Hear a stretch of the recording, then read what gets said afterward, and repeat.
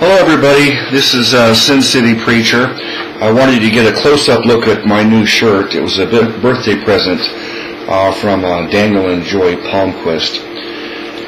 Now in the past, I've done some videos on biblical and Christian apologetics, and there are many other great channels on YouTube that are doing a great job discussing those subjects.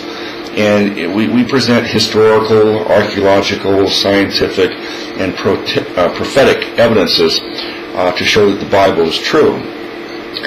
But there's an area of proof that I want to discuss today that is kind of neglected, and it should not be dismissed. It's very important, and I want to share some of my own personal experiences with you. These experiences have just confirmed my faith and strengthened my faith.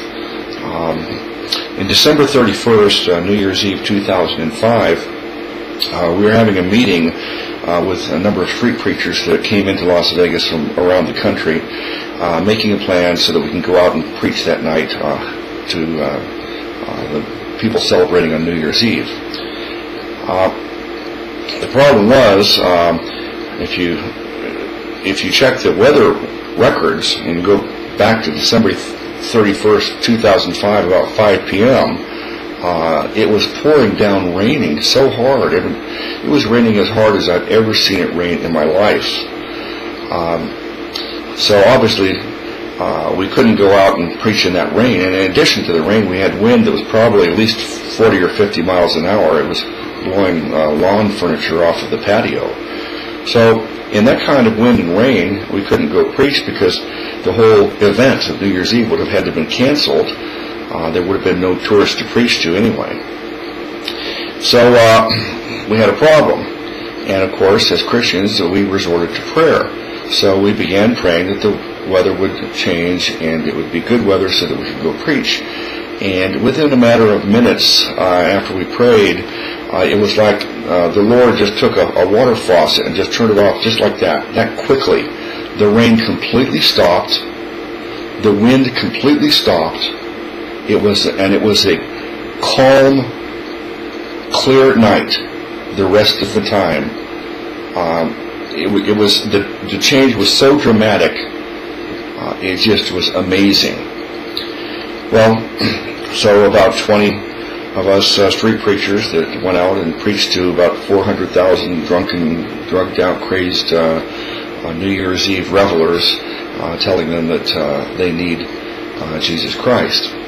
So it was a great night. But this kind of thing since then has happened to me many, many times. So many, I can't share them all with you, but I'll give you a couple more examples. I intended on preaching on one evening, and my friend Warren called me up earlier in the day, and we made plans to go out that night together. And then later on, he called me and said, "Are you still going to go out there? This weather's really bad. It's raining and hard." So I said, "Yeah, don't worry. It's not going to rain. It never rains when I preach." So he said, "Well, okay."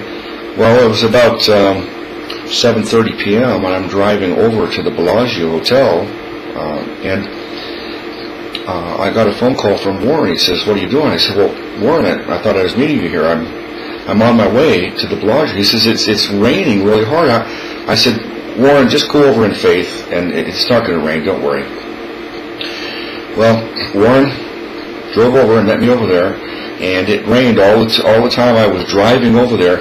And once we parked our cars in the self-parking area and walked down to the strip, the rain, not one drop of rain fell on us. We preached for a couple of hours, not one drop of rain fell on us. And then we went up to the self-parking area to drive away, and I'm getting ready to pull out in my car. I got a phone call from Warren from his car. He says, "Guess what?" I said, "What?" He said, "It's raining." So we had a window of opportunity. The Lord again did what He's done so many times. He just stopped the rain. It rained before and it rained after, but while we were preaching, it would not rain on us. The Lord wants the good news preached. This has happened so many times that I've just expect it. Probably last May, I was having a yard sale at my house, and a friend of mine was helping me, and she said, I guess you won't go preaching tonight because it had started raining really bad. We had to stop the yard sale. I said, oh yeah, don't worry, I'm going to go out tonight. He said, well, you can't go out there in this rain. I said, it's not going to rain.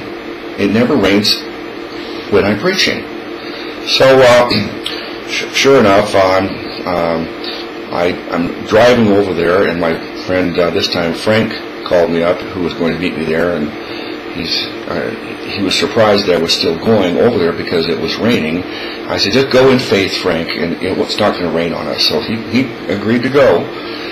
But this time I decided that I wanted something different, because I don't want anyone to be able to say this is just coincidental. So I began praying, Lord, tonight give me a sign that I can show people and just brag to the world about you. And so have it rain all over the valley here, and have it dark skies and rain everywhere, but right above Las Vegas Boulevard, which runs north and south, just make it open up like the Red Sea opened up, and have no rain fall down that corridor. And sure enough, that's exactly what happened. Now, I know most people watching this, you don't know me, and you probably think I'm either, lying, making this up, or I'm delusional. But those are the facts. And fortunately, on many of those occasions, I do have, witnesses, people who were there with me during those occasions. So I just want to take this opportunity to lift up the name of Jesus and glorify His name. He wants the good news preached, and He can walk on water, He can calm the storm, and He'll do that for us so that we can preach the good news.